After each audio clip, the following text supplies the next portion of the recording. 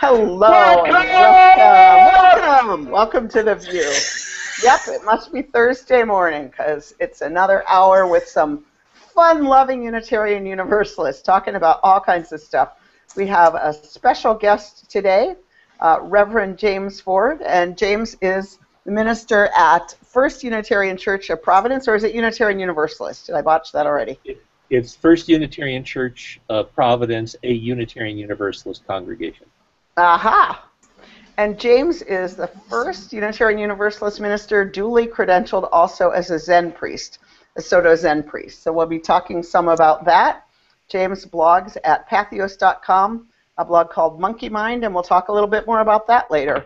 But in the meantime, I am Meg Riley sitting here in a weird hailstorm, flash flood, freaky weather thing in Minneapolis, Minnesota. And I am Patrice Curtis, and I'm sitting here in gorgeous weather that we may have, may get up to 95. I'm Hank Purse. I'm speaking to you from lovely Medford, Massachusetts, and it's lovely. And I'm Tom Shade, and I'm here on a rainy day in Ann Arbor, Michigan. Dreary here sometimes. Okay. I'm okay. Sometimes life is dreary, but Yeah. you're okay. Yeah. You did break up just a little bit there. Breaking up is hard to do. So Tom, Yes. breaking up is kind of easy to do on Google Circles sometimes.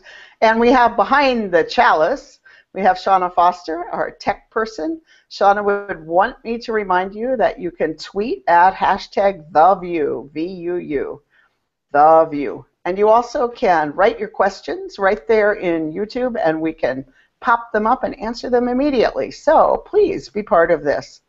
Tom Shade, you made blogging news this week. Tell us about your blog that people are buzzing about. Oh. Well, Shauna was going to put it up. Let me see. But basically, I just put up a post this morning on what the 4 key learnings. Hold on, I'm sorry. I forgot this feature of Zoom. Shauna has put it up, but at least where I am, it's like an inch square. So. Oh, that's good. Oh, yeah. I don't see it anywhere. I don't see it anywhere. Where is it? The only way that Shauna could show it would be if Shauna read it out loud, and so she took the large screen. I forgot this about Google on the Air. Sorry, folks, it's live. But there it is. Shauna's showing it to you in that tiny little box over there. So maybe you want to tell people where they could find it. Well, do you want me to talk so everybody can see it? There we go. Just say something for a minute, Shauna. Just say what it is. Oh, there it is. Here is TomShade.com. Ooh. And this is the blog post that people are talking about. Core statements of liberal public theology. And it's a really nice shareable graph here about the world is unfair, but it gets better. The opposite of love is not hate, but indifference. You can't hate somebody after you hear their story. Everything causes everything. And that's 4 key learnings that guide liberal public theology, and then boring. Kill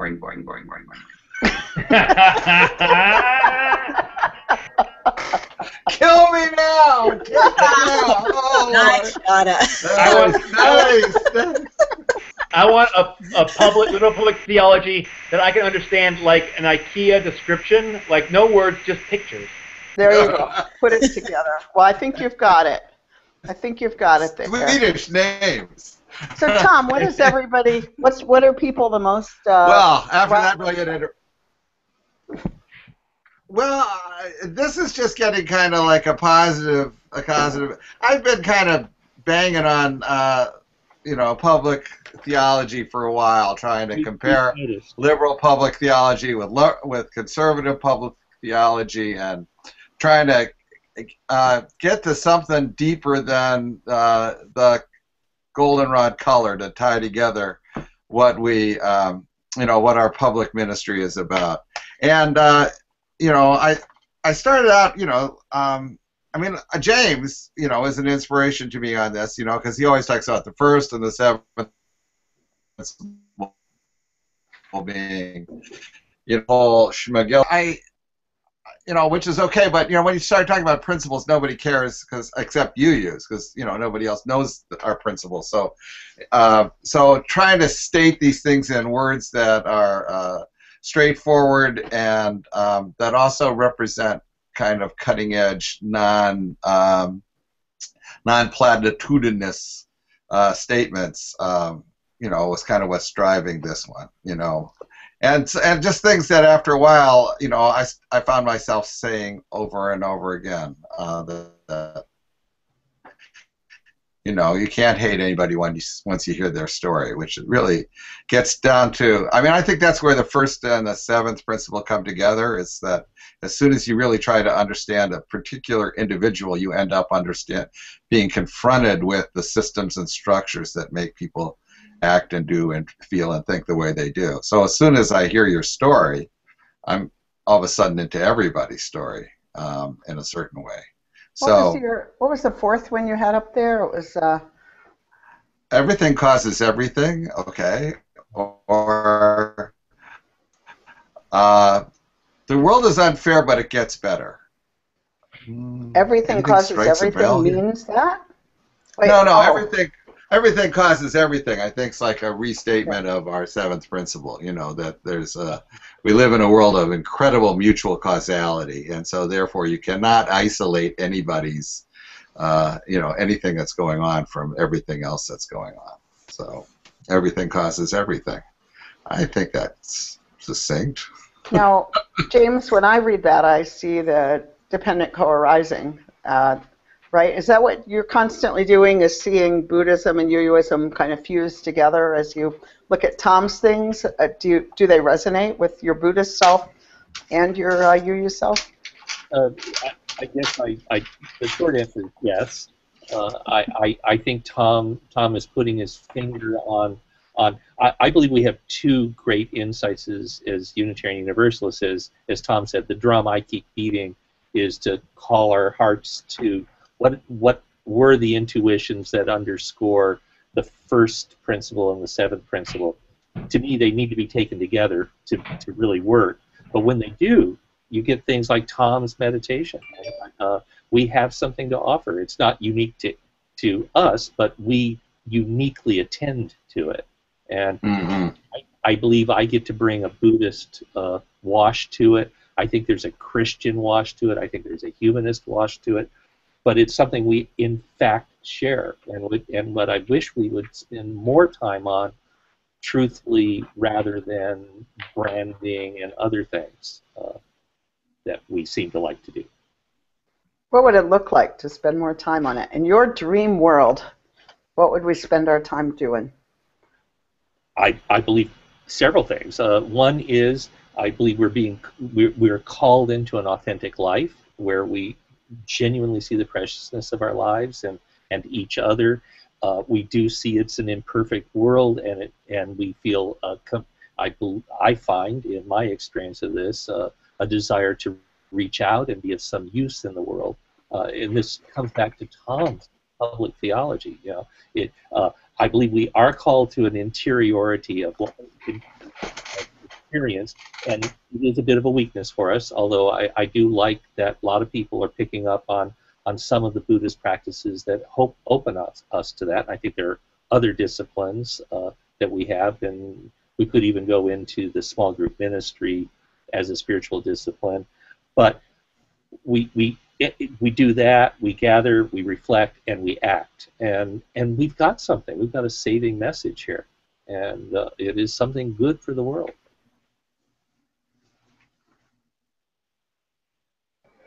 Amen. Dramatic. Amen to that. Yeah, because I didn't want to. I can talk at some length on this subject. Well, and you do.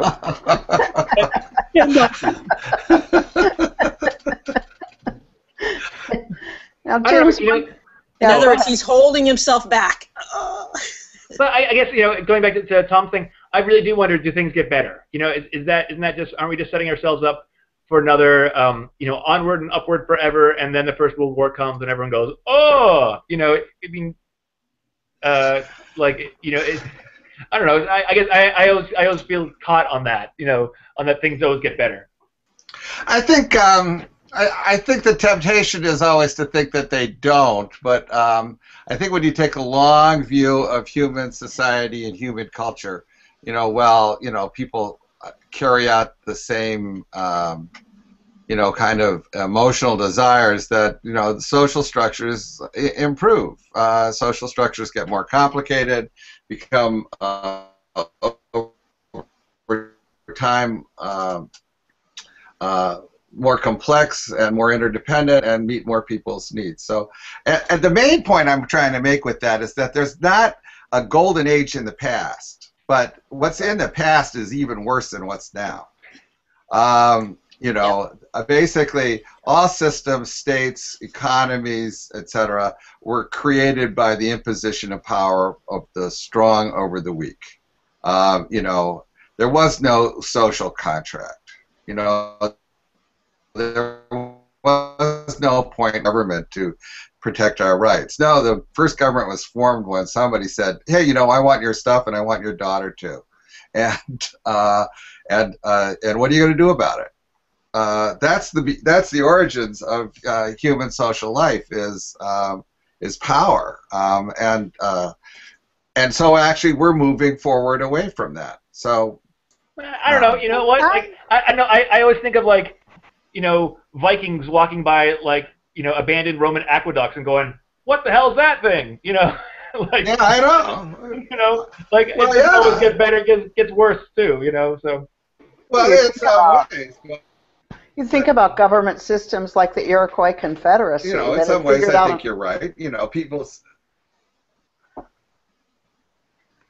For me, I think the relevant point in this basic optimism is, I find to be alive and to be open to our human experience is to be hopeful, and yeah, there are rhythms and I mean, you take a long enough view and we're all dead. I mean, all of us. Yeah, all of us. Some of us sooner than others.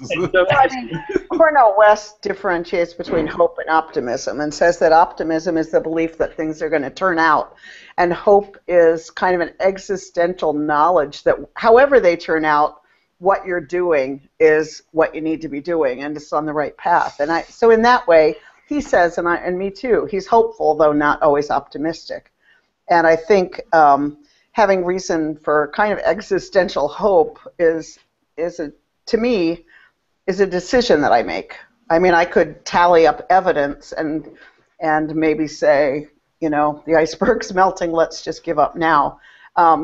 But I decide that I want to have some power to act, and I think that kind of agency is a part of us. I did want to say, though, that governments like the Iroquois Confederacy had figured out a ton of stuff that got eaten by the United States, so it's not, I just think sometimes how we think about government evolving is told by the eyes of the victors, that's all. So anyway, I just wanted to name that. Well, I think that's a particularly modern 20th century position of privilege is a certain way to say, oh, things just stay the same. Things are just,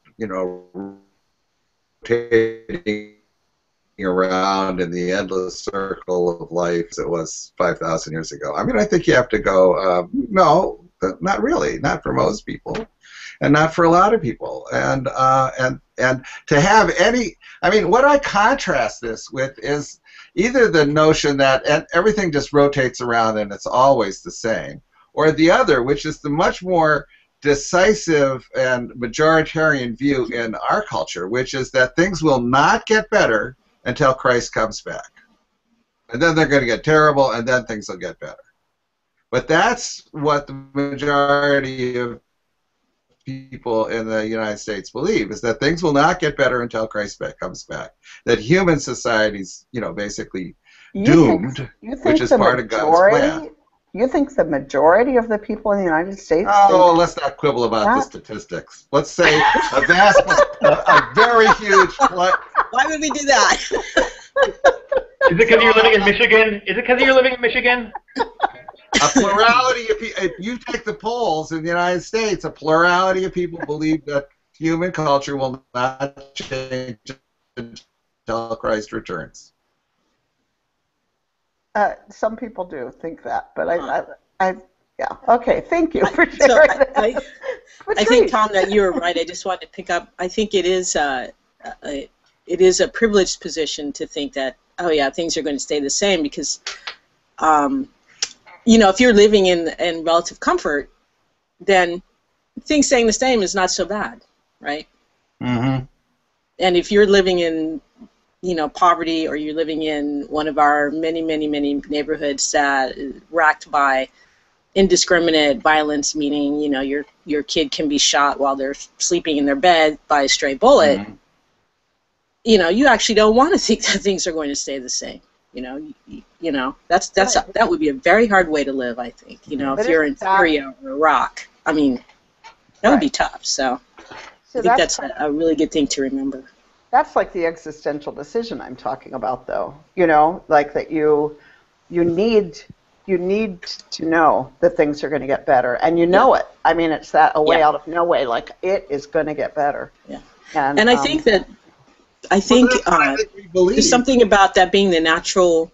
I sometimes wonder if that's the natural set point, at least of humans when they're young, when they're kids, because you see kids in incredibly hard situations.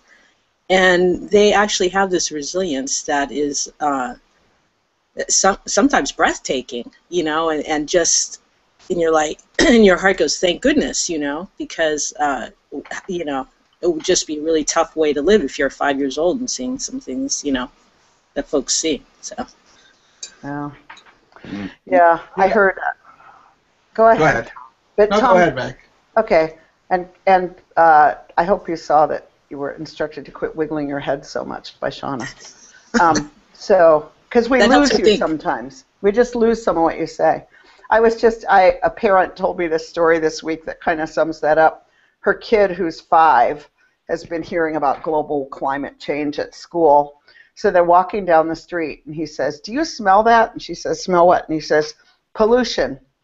And she goes, oh, yeah. And he goes, do you know what that's doing? She said, no. He said, it's melting the polar ice cap. And he said, do you know what that means? And she thought he was going to talk about polar bears. She said, no, what? He said, he burst into tears. Santa's workshop is flooded, he says. And I'm thinking, like, here is somebody who should be thinking about Santa's workshop, who's hearing about global climate change. And in a way, I'm like, I'm going to preach that. Because that's kind of how a lot of us approach believing that we have any power in the world. And I think what you're saying, both of you, is we've got something, it's real, it's good, we need to take it out there and stop sitting around like we're worrying about Santa's basement, you know? Like, I mean, I just thought that was the most touching story. Like, here's this kid who can do nothing with this information, being kind of terrorized in the name of environmentalism, but a lot of us still feel like that, you know, like, what can I do? It doesn't really matter. I might as well just turn on the air conditioning and, you know, whatever.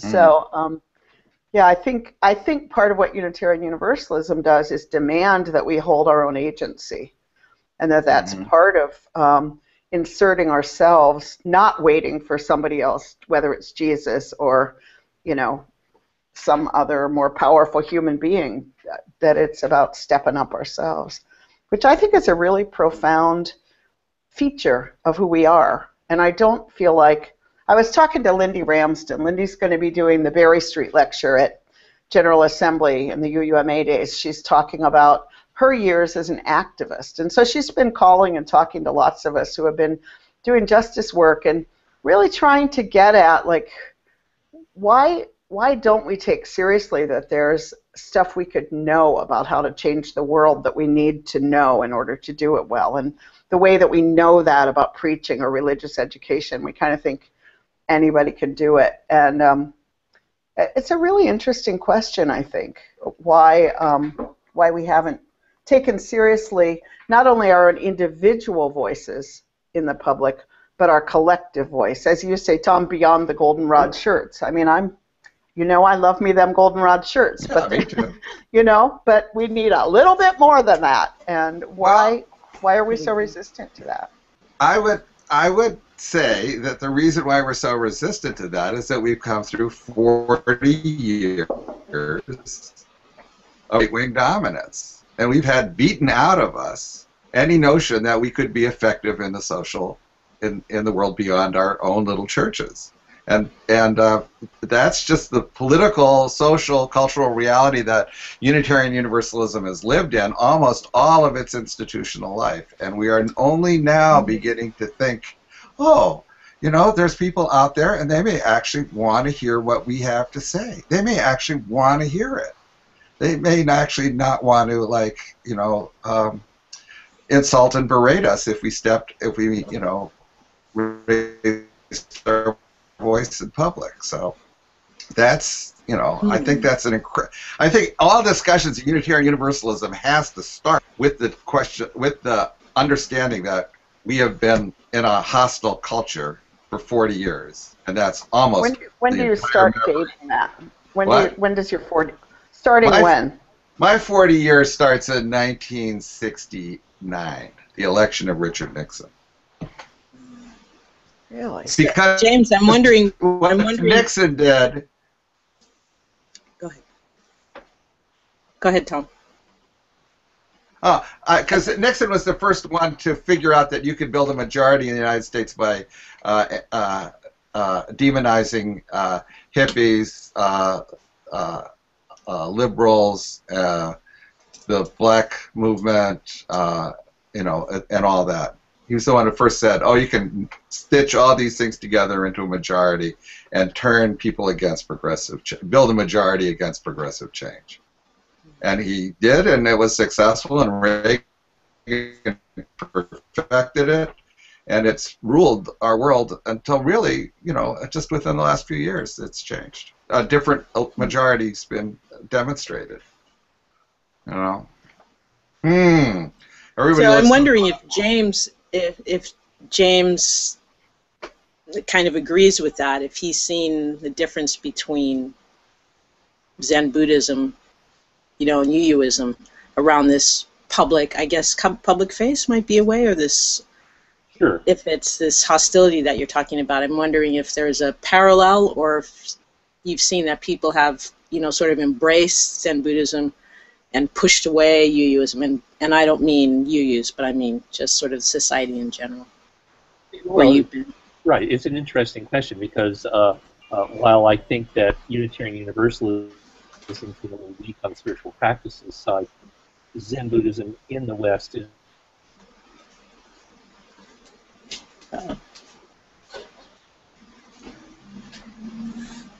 James, come back. He's having a Zen moment. He's meditating. Oh, come on, Google. We were all so interested in hearing that. I really wanted to hear the answer. Well, it's a koan. Shauna suggests that we take a moment to reintroduce ourselves, since we usually forget at the halftime. So I'm Meg Riley with the Church of the Larger Fellowship here in Minneapolis. I'm Patrice Curtis in Concord, California, also with CLF. I'm Hank Purse. I'm the interim minister at the First Parish Church United in Westford, Massachusetts, just north of Boston. And I'm Tom Shade, and I am in Ann Arbor, Michigan, retired, and I blog at The Lively Tradition. And maybe while we're waiting for James to come back, Shauna, you want to show his blog, because he does blog regularly, and he is gone. Hopefully he'll come back. I did want to just Tom, meditate on James coming back. Good question. Yes, Tom, I really wanted to thank you for kind of delving into this to this issue that I've actually wondered about, which is us not sort of claiming our voice. You know, why we have this social justice perspective that, you know, we sort of can't do anything or can't have a larger voice, I guess, because I really want us to have a larger voice. And as, you know, just learning my craft. I have been struggling with this. You know, I also work part-time with VUU Justice Ministry, which is our state advocacy agency. And so I'm talking with folks all the time, and I'm always trying to say, I want us to have a voice, and I want us to have a Unitarian Universalist voice. You know, we can be social justice activists, and many of us, you know, have long history or a history of being social justice activists in general, but I want us to be, you know, I want us to come from our faith. You know, I think that we could have a particular voice in the public square if we could learn to speak from that. So hearing about this kind of hostile environment and and I'm really looking forward to Lindy. Mm-hmm. You know, just seeing what she says and really wrestling with this. You know, how can we make ourselves comfortable? You know, not necessarily leading with I'm a UU and this is what but saying what we say and I am a UU, right? Like both. So, yay! And James is back. I'm so glad James is back. And I just want to insert that I actually believe it is primarily our privilege and our comfort that has kept us from speaking out and not our marginalization. Because in point of fact, being in today's media, being the minority gives you great access to media because they always want two sides of everything, if you dare to use it. So I did all the national media when the Promise Keepers came to Washington, D.C. because they wanted a counter voice. And so I think if you dare to put yourself out there, I think there's actually a limitless amount of public witness that people could be doing. But it's not seen as our priority. Our congregations don't prioritize it for their ministers. Ministers get to it at the end of a really long thing. Our community ministers and other people, a lot of UUs are doing it not as UUs. They're doing it from other platforms. But James, we're all so excited to hear your answer to Patrice's question. Do you remember it now? Well, I gave a very beautiful and concise Thank you for that. Well, and there was this moment when I realized it was just like preaching on Sunday, and nobody was looking. So, lost to me.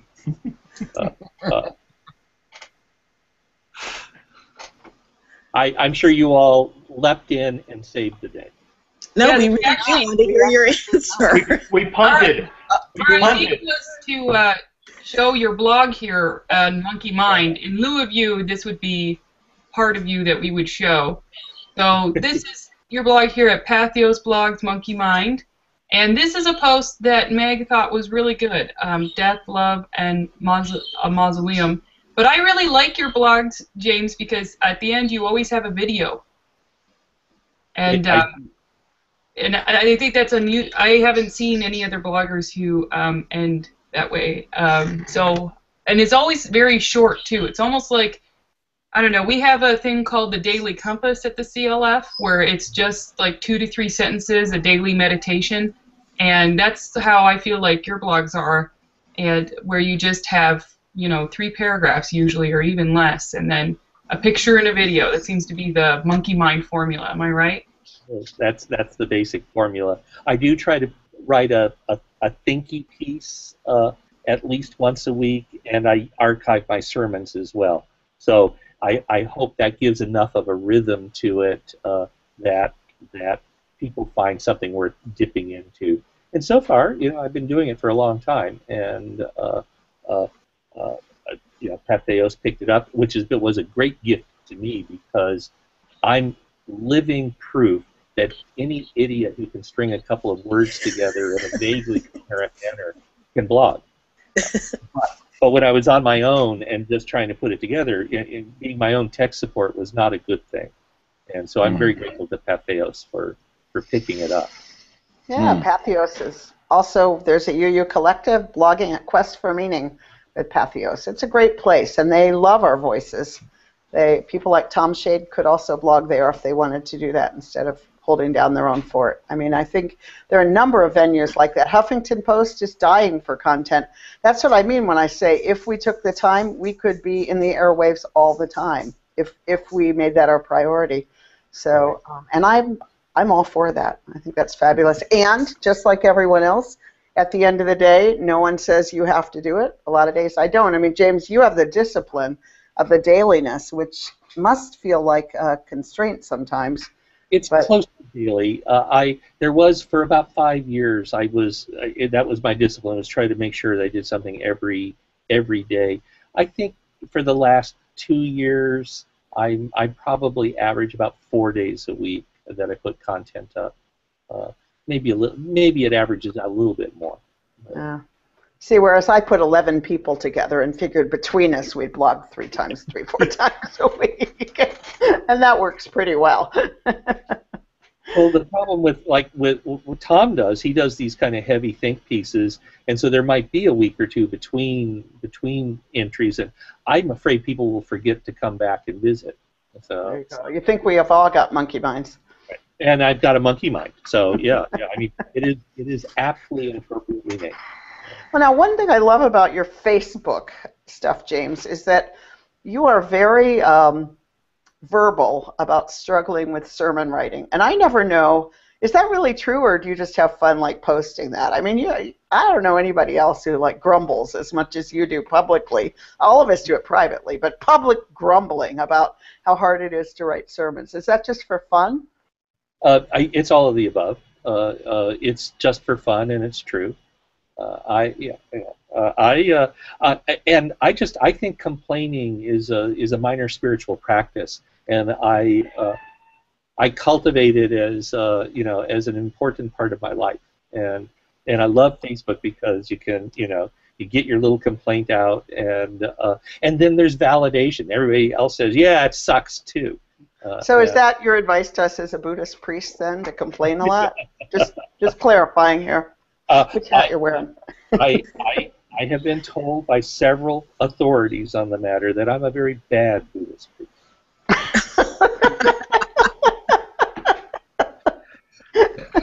Is it that W in the Buddhist?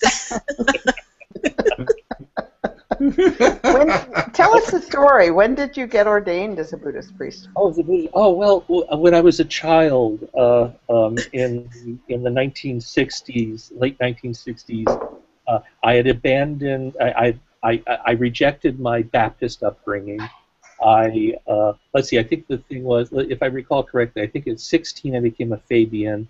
At 17 I became an atheist, and at 18 I was wandering and trying to find the right something. And I had a brief romance with Vedanta by way of Aldous Huxley and Christopher Isherwood and that crowd.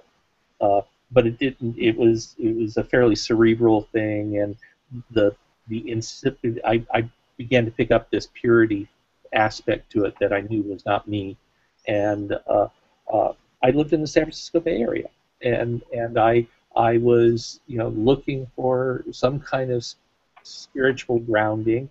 I figured out relatively quickly that psychedelics were not going to save the world, and I suspected it had something to do with being present.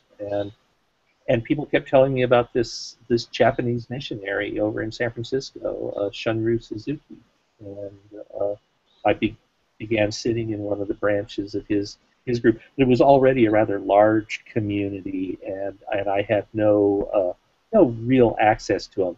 He was mostly, to my mind, Shunryu Suzuki was this very small figure, very far away in a large hall, speaking in what my friends assured me was English.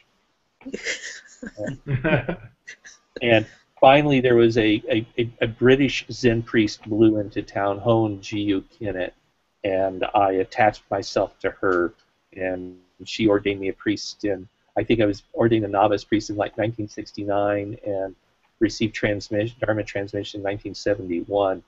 But I was really not happy with the quality of my insight, and I left and began a quest that would eventually find my path, which was some 30 years ago, when I found a different kind of Zen school that more emphasized being in the world and Unitarian Universalism. And at that time, I think more true than today, Unitarian Universalism had a wonderful social face, and absolutely nothing spiritual, and at least in the circles I was moving. And Zen Buddhism was very inward turned, very good on the spiritual disciplines, but had almost no manifestation. And I became sort of that first part of that first crop of people who, the Buddhist with kids, becoming VUUs. And so the ordination thing has been part of my life. It was a current that I've tried to get away from a number of times, but apparently it's a priest forever after the order of, I don't know, Mahakashapa or something. And it's been kind of cool. I'm deeply involved in the Soto Zen Buddhist Association.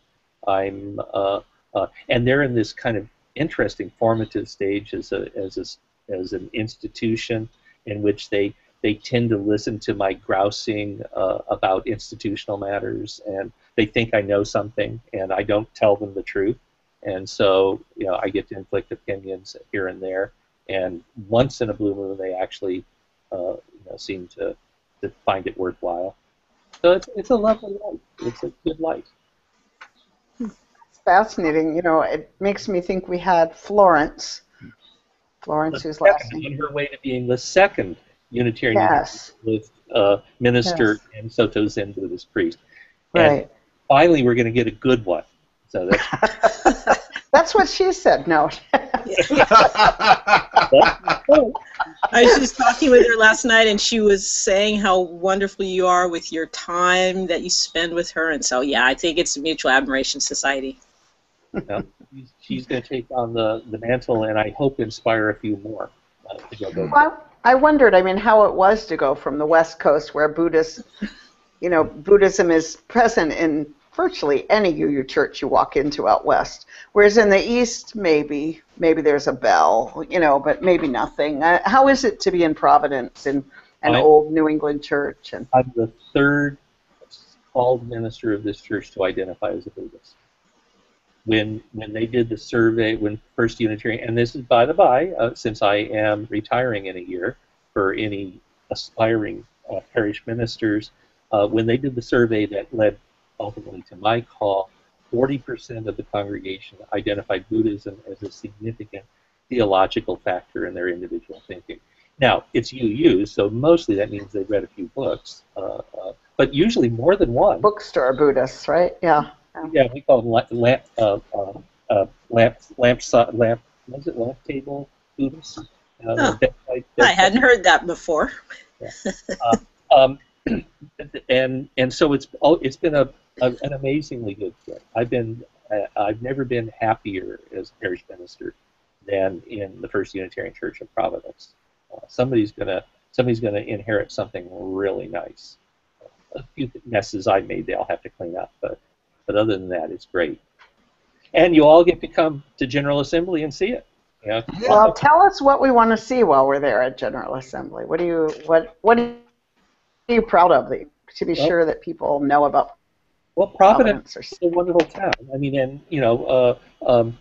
Rhode Island itself is famous because it was founded by somebody who believed in the separation of church and state, and there is, even though this identifies as a Catholic state these days by majority, when marriage equality came along in the vote coming in the surveys coming right up to marriage equality, the Roman Catholics self-identified Roman Catholics of this state, by I forget what it was, 70% favored marriage equality. It was it's in the DNA of being a Rhode Islander, known in the early days as Rogue Island for its descent.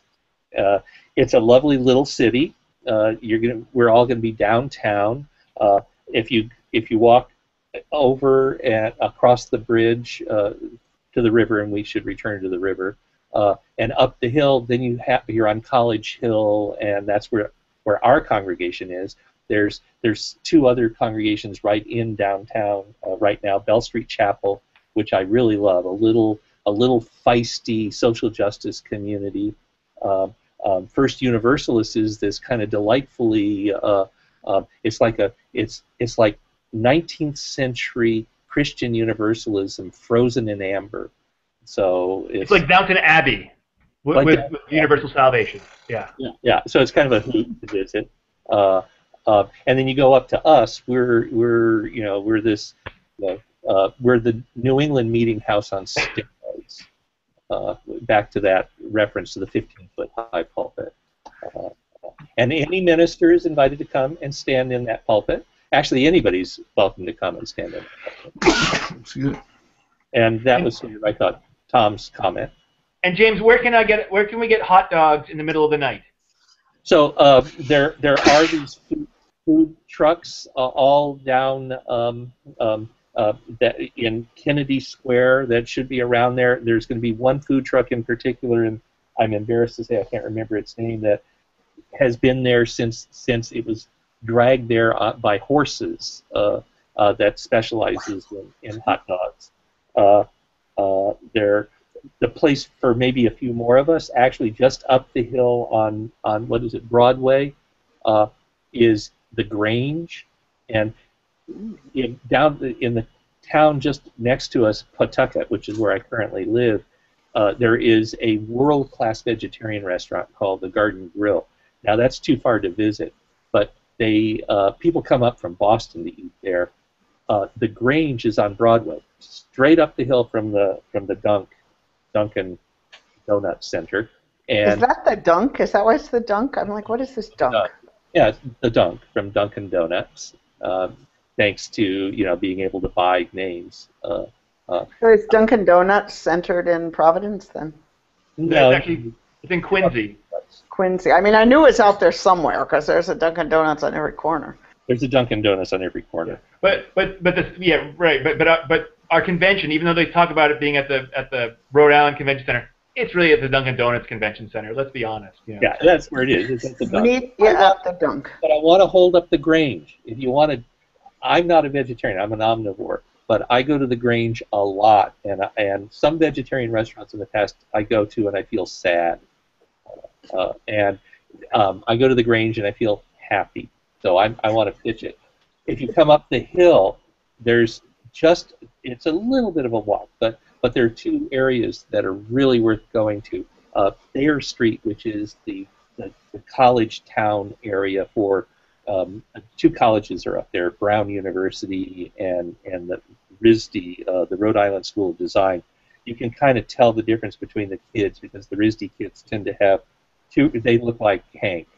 But younger. But younger, right. They know ink, and lovely. If you want, not a hot dog, but there is Eastside Pockets is one of the finest, Mediterranean style food, and there's a place called Baja Tex-Mex. If you're into mission style burritos, they're really good. They're really good. So there's a lot of food. There's a lot to see, and there is water fire.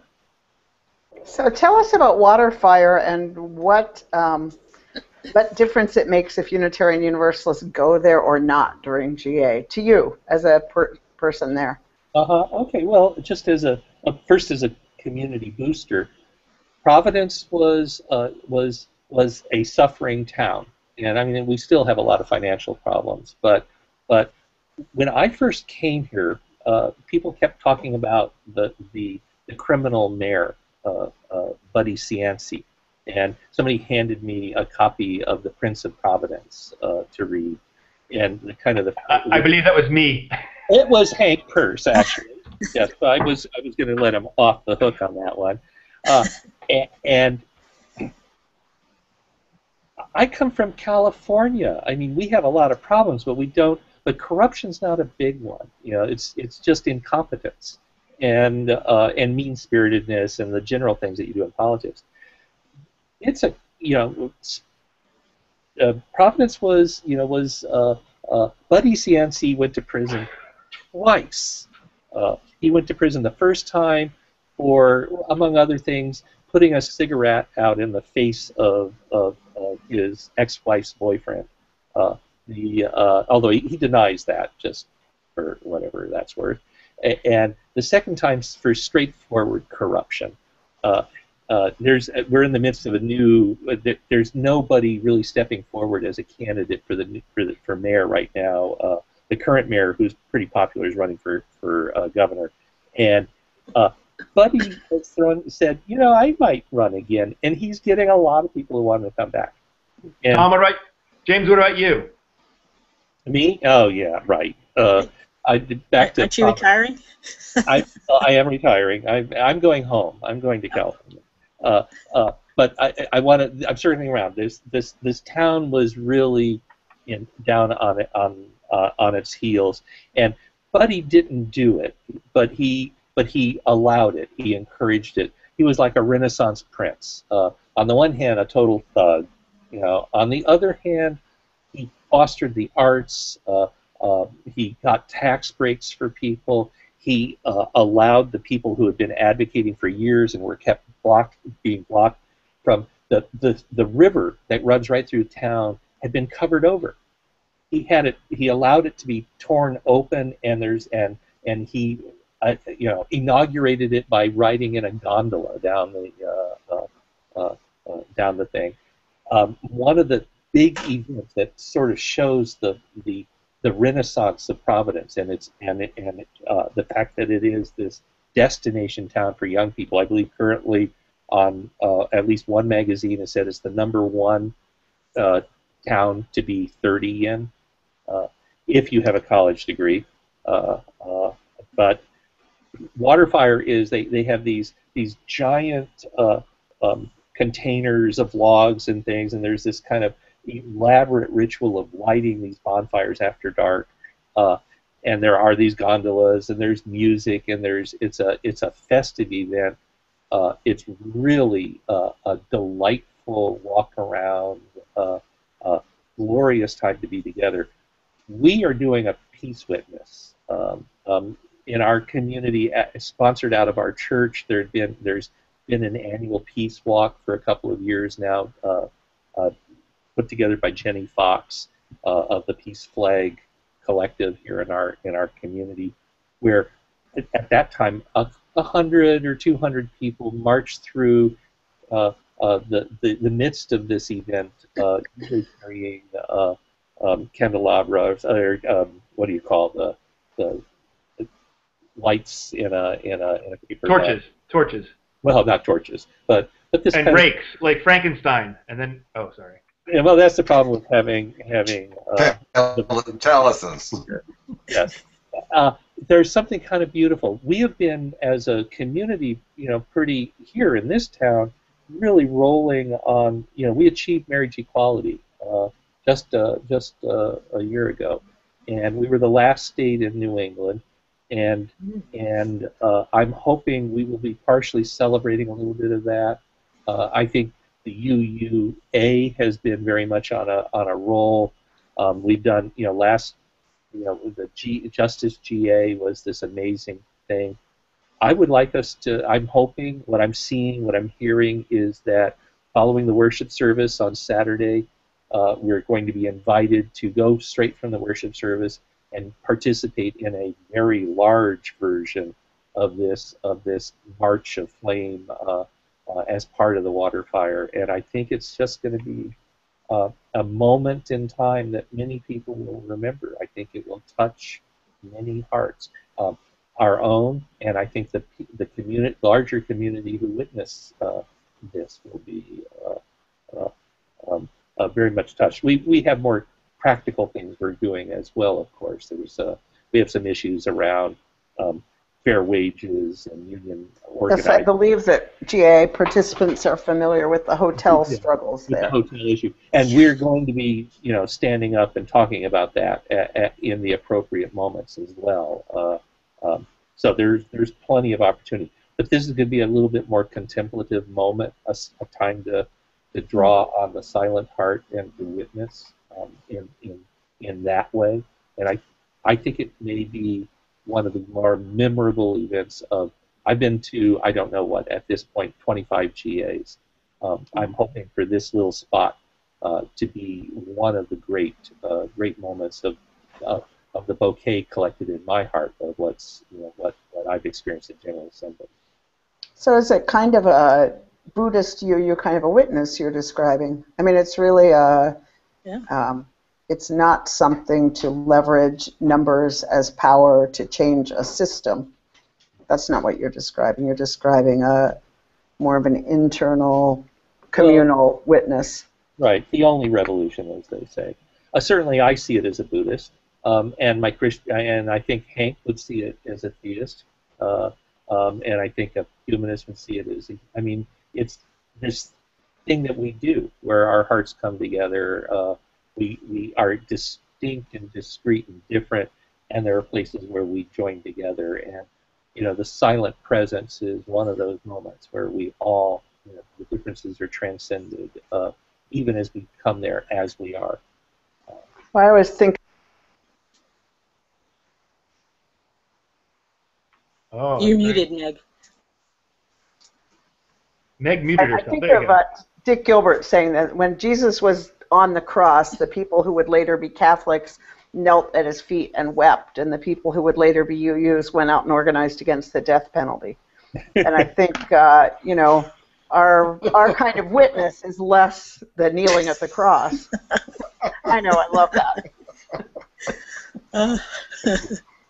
So I'm really glad to hear you describe this, James, because I was imagining more of a party kind of thing. I don't know why. I think I saw something like this somewhere in Europe, a video of something similar, and so I thought I was thinking it was going to be more like that. So this sounds great. It is a party. There is a party going on. There are street vendors. There will be mimes and all this. Oh, okay. And offering right down the middle of that this witness. So you get. It's the best of all worlds. Yeah, it's witnessing in the midst of the world, not in a monastery, basically, right? Yeah, it's bringing it to the world. And boy, the world's there. And then afterwards, I think Hank is desperate for the hot dog, and there will be several vendors. And now, should we bring like swim trunks to this thing? Is that what we should? Or do we have to bring our own boats? Can we rent gondolas for this? Come as you are.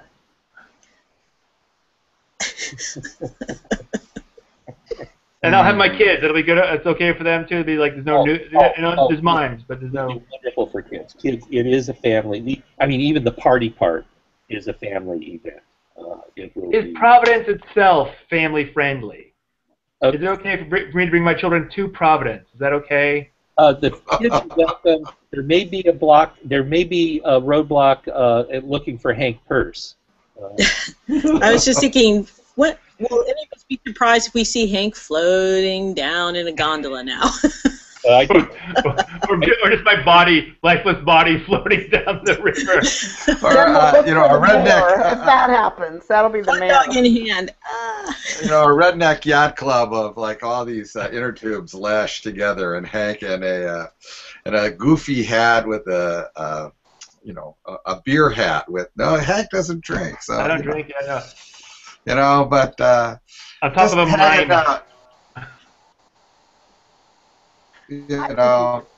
No shirt.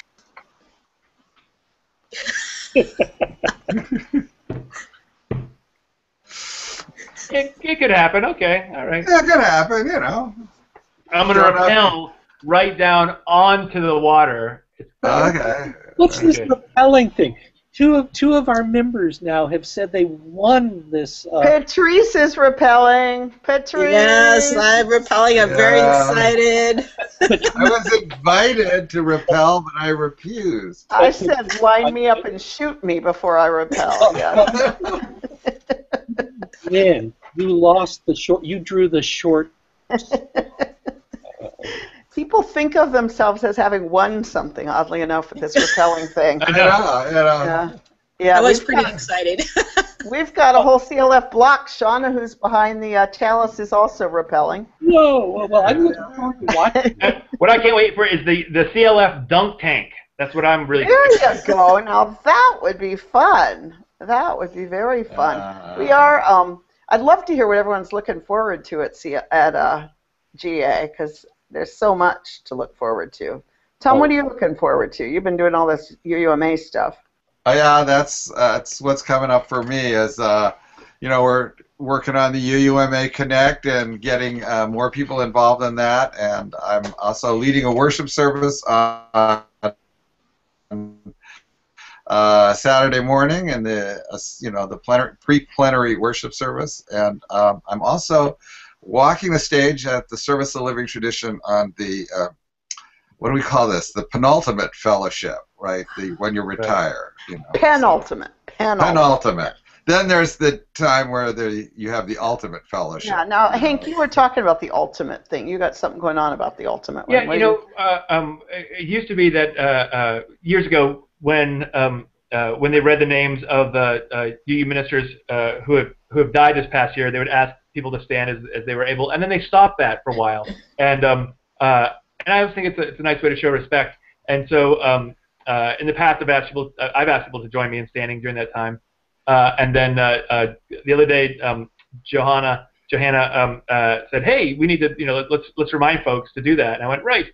And so I put it on the hot stove yesterday afternoon at like 1, and by 3, there's this flurry of people writing in, but especially all these people in Michigan. And Tom, why don't you pick up the story? Because we had a cluster lunch the other day, so there's about 10 of us around eating lunch, and somebody, I think it was Lisa Presley, who started on why don't people stand anymore when we call the names of the dead at Service of Living Tradition, and we all got ourselves roused up about this, and unanimously agreed that this needed to happen, and that people said they would go home that day and write to Sarah Lammert and demand this, and that we all were going to stand anyway, and we're all going to wave our arms to bring people up, but then as we're closing up the lunch, people get on their phones as they do, and Hank Pierce at the hot stove report is already right away. It happened by the end of the day. It had all happened. It was in the cosmic, consciousness at that moment. Mm-hmm. So we're all going to stand. Speaking of cosmic consciousness, I'm going to be wearing a hat like this at GA, so look for me. There you go. What? Oh, my Lord. This is going to be the CLF hat. Our message for GA is, hey, you can be a member of a Bricks and Mortar and CLF. You can have 2 congregations, so look for silly hats. Lots of people plan on fun stuff. Patrice, what are you most excited about? You're wearing about 30 hats while you're there. Oh, I just enjoy being with my people writ large. It honestly almost doesn't even matter. It's just it just fills me up to be able to look out and just see so many Unitarian Universalists in one place. So everything else is gravy after that. Honestly. There you go. There you go. Well, we will be filming Tuesday next week at 11. We'll be standing around outside of the UU Ministers Association, nabbing interesting people who are skipping out on the second half of the Marshall Gantz talk. So if you got something you want to say, come and visit us, and I'll wear my silly hat so you can find us. And we'll be out there. We'll be out there filming, and we'll come to you live. And then we're going to take a break after that. So that'll be the end of June, and then July, you'll just have to live without the view. I know that's hard to imagine. Reruns, summer reruns. Yeah. So you can watch reruns. 65 episodes, folks. There you go. 65 episodes we've done. So a lot of episodes, and I've hired my 17-year-old to go through some of them this summer and pull out highlights, so that when James says something really pithy, we can just put that as its own little video. And as a novelty on this blog, Was that? Oh, the TH. Oh, sorry. Okay, that's what I said. Okay. Thank you. James, you got anything else you want to say there? Hooray. Thank you. Thank you. Thanks so much for being here. Appreciate it. Have a great week, all. See you next week. See ya.